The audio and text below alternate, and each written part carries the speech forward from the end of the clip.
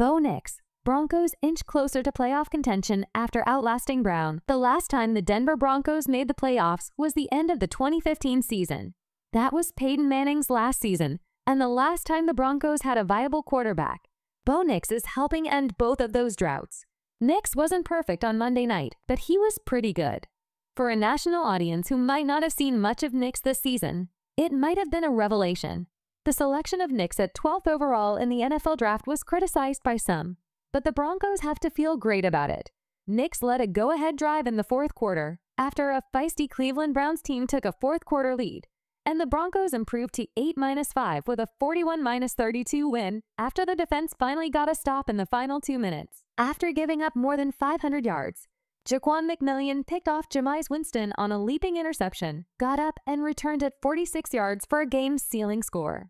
Winston had 497 passing yards, 235 of which went to former Broncos receiver Jerry Jeudy, the most receiving yards in NFL history for a player against his former team, by ESPN. But Winston's 2 pick sixes were the difference in the game.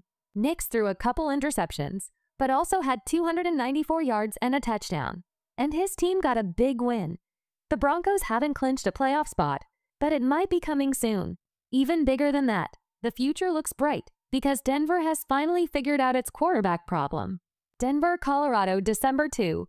Bo Nix #10 of the Denver Broncos celebrates after throwing a 93-yard touchdown pass to Marvin Mims, Jr. #19 against the Cleveland Browns during the third quarter in the game at Empower Field at Mile High on December 2, 2024 in Denver, Colorado.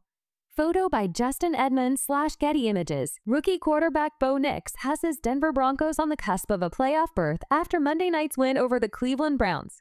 Photo by Justin Edmonds/Getty Images. Big plays for both teams. Browns versus Broncos wasn't the type of Monday night matchup that was going to have everyone buzzing all afternoon. It turned out to be an entertaining game. The Browns, 3-9, haven't been able to get much going in the running game lately, so they had Winston air it out. He was well over 300 yards during the third quarter, with former Broncos receiver Jerry Jeudy passing 200 yards early in the fourth quarter. There was a sequence in which Marvin Mims Jr. got past the Browns' secondary deep down the middle, and Nix hit him with a great pass for a 93-yard touchdown. Then, on the next defensive play, Jeudy beat the Broncos' secondary for a 70-yard score. Nix, Mims, 93 yards to the crib. #Clevston on ESPN. Stream on #NFL Plus pic.twitter.com/Schweikiak. NFL, @NFL. December 3, 2024. Winston made big plays, but he's always a threat to give some back.